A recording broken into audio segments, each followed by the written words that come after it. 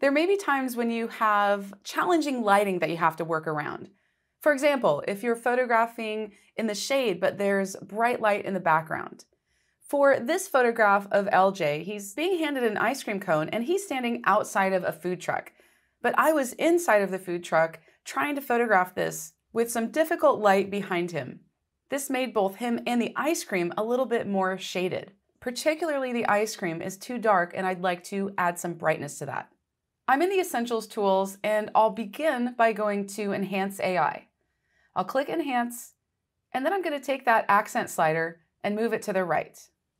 That's doing a good job of adding some brightness and contrast to the scene, but I still need to do some work to the photo to make the ice cream cone even brighter.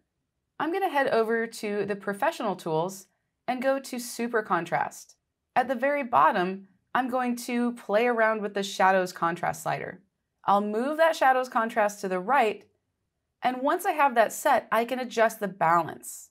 If I move it to the right, it makes the shadows darker, but if I move it to the left, it adds fill light to those shadow areas. Let me toggle this tool off and on so you can see what it did.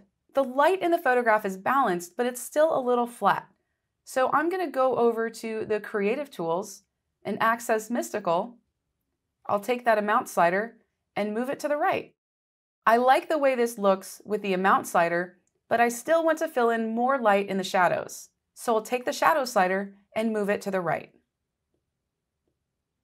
I'll toggle this tool off and on, and I think this is looking great. There's one more tool I'd like to use, so I'll head back over to Essentials and go down to Vignette at the bottom.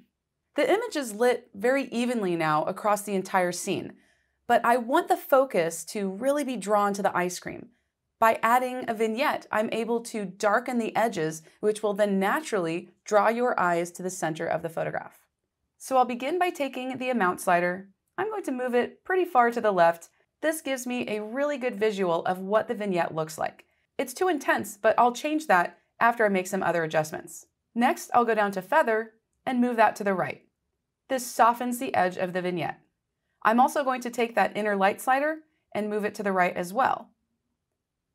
That adds brightness to the center of the image. Now this vignette looks good, but I want people's eyes to be drawn to the ice cream. So I'm going to reposition the vignette to do just that.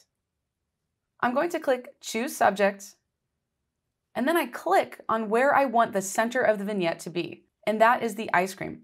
So I'll click on the ice cream, and if I don't like where that sits, I can reset it. So maybe I want it to be a little bit lower. I'll move the cursor down and click once again. And I can keep doing this to play around with how it looks. Now I'll go back to the amount slider and subdue the effect. I'll toggle the vignette off and on so we can see how that vignette really makes the ice cream stand out. By using Luminar, I was able to overcome a challenging lighting situation.